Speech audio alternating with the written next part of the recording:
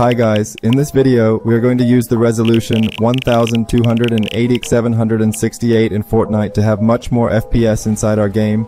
This resolution here will give us more stability in the FPS, and also we will get a lower input delay at the time of playing. If this video here helps you, remember to share this video with your friends, leave a like on this video, and subscribe to the channel with the little bell activated. All that said here, enter video.